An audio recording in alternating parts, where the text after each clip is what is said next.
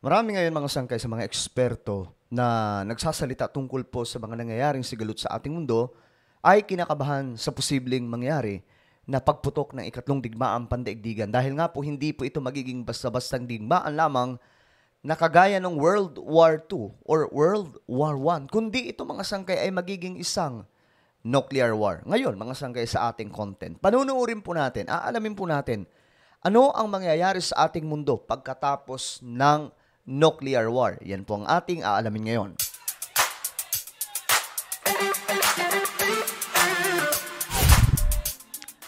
Magandang oras po sa ating lahat mga sangkay. Tuloy-tuloy po tayo. Bago tayo magsimula, pakisubscribe po muna yung ating YouTube channel. Ayan po, sa mga nanonood po dito sa YouTube, makikita nyo po yung subscribe button sa ibaba. Pindutin nyo lamang po yan, tapos i-click nyo yung bell at i-click nyo po yung all. Dahil dito mga sangkay, 1.18 million subscribers na po tayo. So, ilang tulog na lang, 1.19 million subscribers na rin po tayo. So, dapat kabilang kayo dyan, okay?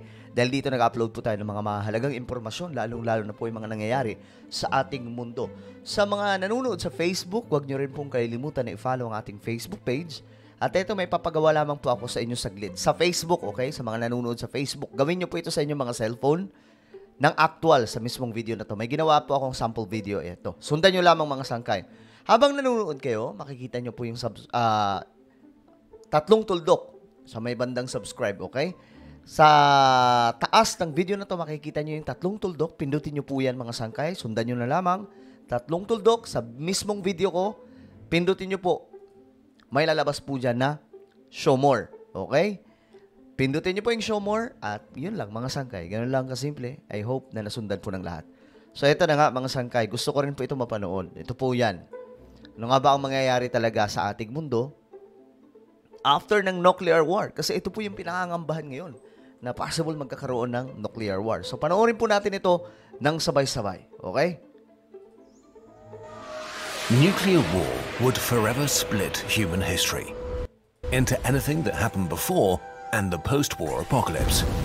In the worst case, mass fires consume everything within tens of thousands of square kilometers, killing hundreds of millions within hours. Grabe. Ano lang, mga sangkay. Actually, isang oras masyado na matagal yun, pero marami na po ang papanaw sa mundo. But the worst part comes after that. Nuclear war could trigger a nuclear winter that might kill billions, maybe even completely collapsing our civilization. So, magkikreate daw po after ng nuclear war, magkikreate daw po ito ng pag-ulan ng mga yelo. How does it work? And what would it look like? Fire causes winter. When a nuclear weapon is detonated, a bubble of gas hotter than the sun is forced into existence, so hot that everything within kilometers immediately begins to burn.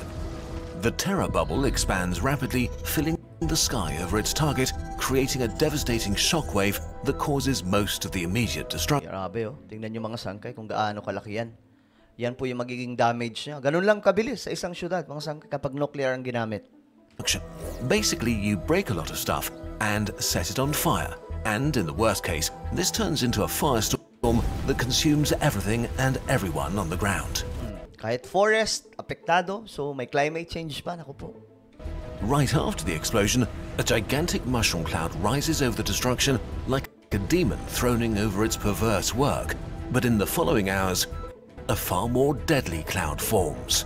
The fire, burning cities, forests or fields, heats up so much air that it creates its own microclimate and wind system. Hot air and hot smoke rise, pulling in fresh air from the surroundings, and fresh oxygen stoking the flames even more. Grabe, This no? creates an updraft and forms a colossal pyrocumulonimbus cloud that carries the soot and aerosols from the flames high into the stratosphere. Under normal conditions, the soot rising from a big fire is quickly washed out by rain. But a pyrocumulonimbus cloud can reach altitudes well above the height where rain clouds form. Once above the tropopause, there's simply no weather to remove soot from the atmosphere. Yan po yung resulta mga sangkay na nakikita nyo yung cloud na nagpo-form siya after po ng pagputok mga sangkay ng nuclear. May masamang epekto po yan sa tao.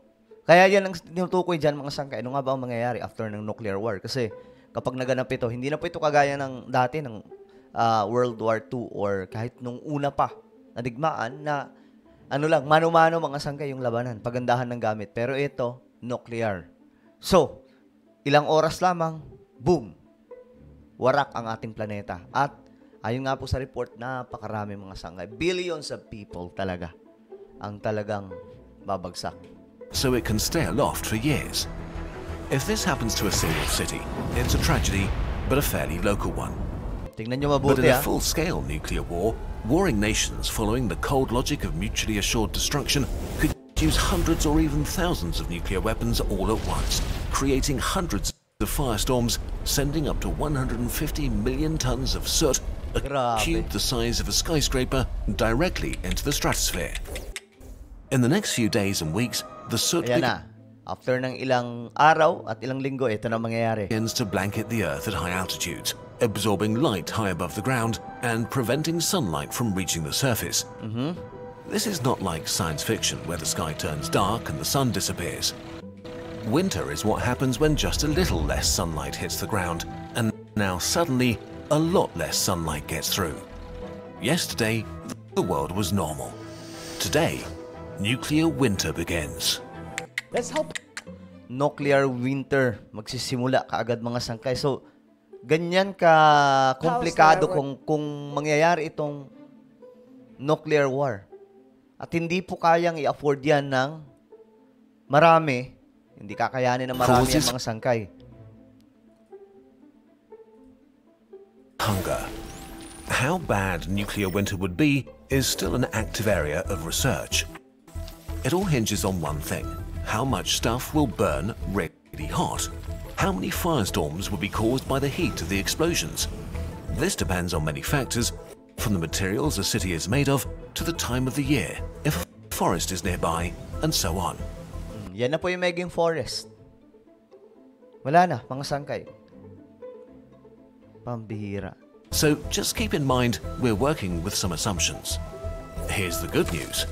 Nuclear winter is not permanent, and definitely no new ice age. The effects on the climate only last as long as the soot remains in the atmosphere, which is at most a decade or so until it clears out and temperatures normalize. The bad news is that this causes almost immediate climate change within a few weeks. It disrupts our climate system faster than any living being can adapt to. Grabe, no? So, ibig sabihin mga sangkay, though hindi naman magtatagal yung makikita po natin na nuclear clouds na delikado na mag-create po ng nuclear winter after po ng nuclear war. Kaya nga lang mga sangkay, after ng ilang taon, ang magiging problema dito, yung mabilis na epekto ng climate change. Ngayon pa nga lang mga sangkay na wala pa po tayo sa stage ng nuclear war. May climate change na po na malala. Abnormal na po ang panahon. How much more kung magaganap po itong nuclear war? This new climate, our seasons are suddenly all wrong. Winters are much longer, summers shorter and colder, or gone altogether. This also means less evaporation over the oceans, which means less rain and maybe large-scale droughts. Grabe. Hindi na uulanin gaano mga sangkay. Yan na po magiging epekto ng mundo after ng nuclear war. This is bad because our food eats the sun. Without good summers and enough rain, growing seasons shrink or even collapse. The majority of humanity lives in an area called the mid-latitudes, a strip of land that has the ideal temperature for our species, not just because it's not too hot or cold, it's also where the plants we eat grow best. The vast majority of the food we eat stems from a few highly efficient crops that are mostly produced in a few very agriculturally productive regions like the US Great Plains or Ukraine. From these bread and rice baskets of the world, they get traded and shipped around the world. In the worst case of a full-scale nuclear war, the temperatures in the mid-latitudes will probably stay below freezing for several years. Nako. Nothing at all can grow under these conditions, and the world's bread baskets would suddenly turn empty. If food production crashes, the world's food producers would very likely ramp up prices. So kukulangin mga sangkay na ng supply ng food tapos tataas na po yung presyo ng bilihin. Or even stop selling food to other countries, if they're still able to farm their fields at all. It's easy to calculate how many people can be alive on Earth. You take all the calories we can produce and divide them by what the average person needs to survive. Oh my goodness. If you have more people than calories, then within a few weeks, you don't anymore. Humanity has only a few weeks' supply of crops and food, not enough to survive this drastic drop in production. Grabe. But the climate is not the only issue. Modern industrialized agriculture is a complex affair that relies on functioning supply chains to provide unthinkable amounts of industrially produced fertilizer and chemicals to kill weeds and vermin. Massive numbers of specialized modern machinery is plowing, sowing, harvesting, and distributing. After a nuclear war, especially if the countries that produce the food were part of the nuclear exchange, there may simply be no more fuel, fertilizer, or machine parts because there are no more oil refineries, ports, and other essential infrastructure left, damaging global food production even more. Okay, so now that we've set the stage, let's look at what science says about the actual wars that could happen. Actual nuclear war. Today, there are two main conflicts that scientists think about when making calculations of nuclear winter: a nuclear war between India and Pakistan, and one between the US and Russia. The most likely smallish nuclear exchange would be fought today between India and Pakistan, with relatively low-yield weapons. Grabe. Even in a pretty mild nuclear war like this, the immediate explosions would kill around 27 million people, which is horrible enough. In just a few hours, more people would die than in all of World War I. Oras lang, mga sangkay, ganyan po katinti. Di ba dati nung World War II, tumatagal po yung digmaan. Yung senaryo, talagang pagandahan pa ng plano yan, yung strategy, pero this time wala na pong ganun, mga sangkay. The ensuing fires would not cause a nuclear winter, but a mild nuclear autumn. But even this would disrupt the climate and thereby global agriculture, enough to starve up to 250 million people worldwide. Oh my goodness. Unfortunately, India and Pakistan are in an arms race and have been increasing the number and power of warheads in their arsenal. The next stage of escalation would be war with hundreds of nuclear weapons. The bombs and fires destroying many major population centers and killing over 100 million people. A war on this scale would cause a nuclear winter that would damage global agriculture enough to cut the available calories for humanity in half. The number of people that starve to death would be as high as 2 billion. Grabe. 2 billion. Ano lang yan, mga sangkay, ha? Gutom lang yan. Ayon po yan sa science. Sa gutom, after ng World War III, or let's say, nuclear war, millions pa po, or billions, ang mabubura sa mundo. Dahil sa kakulangan na po ng supply ng pagkain. Ang mga bansa ay magsasarap po ng kanilang inilalabas na mga produkto sa iba't ibang mga bansa. Ini-export. So talagang gutom po yung aabutin dito ng mundo at higit dyan, mga sangkay, sira na po ang kalikasan. Ang ibig sabihin, babalikan na po tayo ng kalikasan at that time. Magkakaroon ng matinding taglamig, magkakaroon ng matinding tag-init, mga sangkay, pagkatuyo ng mga pinagbumula ng tubig. 1 in 4 humans alive today. The worst case scenario is a full-scale global war between NATO nations and Russia, or China, which also continues to build its nuclear arsenal. In a war between a former, future, and current superpower, thousands of nuclear weapons could be detonated. In a scenario with around 4,400 nuclear weapons, 360 million people would perish right away. We have no other event to even compare the death and destruction to. It's like humanity dropping an asteroid on itself.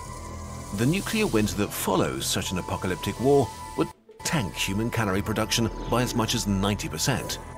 Not only would almost all of our agriculture take an immediate and deadly hit, the climate would take at least a decade to recover. Because a war like this would specifically hit the world regions that produce most of the food for humanity, recovery will be much, much harder than with other conflicts. Within 2 years, the global death toll from starvation could rise to about 5 billion. In mid-Latin, 5 billion. Ayan na nga po ang sinasabi, mga sangkay. 5 billion daw po talaga yung aabutin ng populasyon na talagang mawawala, mga sangkay, after po netong nuclear war. destitute countries like Russia, China, Canada, the US, and much of Europe, only a few % of the population might survive. Humanity will never be the same again. Ay nako, hindi na magiging kagaya dati. So kung ang nakikita natin ngayon, sa tingin natin, abnormal pa po ito dahil sa climate change. Pero ito na po yung pinakamagandang nakikita natin sa labas, mga sangkay, mga syudad. After po ng war, after po ng nuclear war, ang mundo ay hindi na po magiging katulad sa kung ano ang mayroon ngayon. Delikadong-delikado talaga, mga sangkay. While nowhere is truly safe, some nations in the Southern Hemisphere may fare well enough to endure, while the rest of the world collapses. All the nuclear weapon states are in the Northern Hemisphere, so a few countries like Australia, New Zealand and Argentina may be able to endure for a bunch of different reasons. Grabe. Yan lang po, ito lang 3 bansa ang possible na makaligtas, mga sangkay. Their nuclear winter would be milder, they have a lot of livestock that would not be as affected as crops, so they would probably stop exporting food and focus on keeping their own people alive, assuming they aren't invaded. Sila lang, ang 3 bansa lang yon ang makakapag keep ng kanilang mga supply ng pagkain, so hindi mahihirapan. Hindi masyado mahihirapan ang komunidad nila. Their food by other starving nations. It's safe to say that the world would become extremely unpleasant for a long time, and it's impossible to know how many people would have died when the nuclear winter ends. Oh my goodness. In the worst case, human civilization could collapse and the survivors would be thrown back thousands of years, slowly trying to recover a world full of scars and graves. Eventually, when they've rebuilt civilization, would they ever build nuclear weapons again? We know for sure that we need to do anything we can to make sure nuclear war never happens. This video was supported by Open Philanthropy. If you want to know what you... Okay, so, yan po ang magiging senaryo, mga sangkay, just in case na magkakaroon nga po ng nuclear war. At hindi po kakayanin ng sangkatauhan yan, mga sangkay, kung magaganap ito. Pero, nakikita po natin ngayon, mga sangkay, yung senaryo. Diba? NATO against Russia, North Korea, China against some or many countries in Asia. Yan po yung ganap ngayon, mga sanggay. So, kapag nagkaroon ng full scale ng nuclear war, boom, kawawa ang sangkatauhan. Ang mundo natin ay hindi na magiging katulad sa kung ano ang mayroon ngayon. Well, ano po ang inyong komento, mga sangkay? Dapat pa ba talaga tayong humantong sa nuclear war o ang ating mundo? I-comment nyo po sa ibaba ang inyong mga opinion. Meron po akong isang YouTube channel, guys. Ito po isang revelation.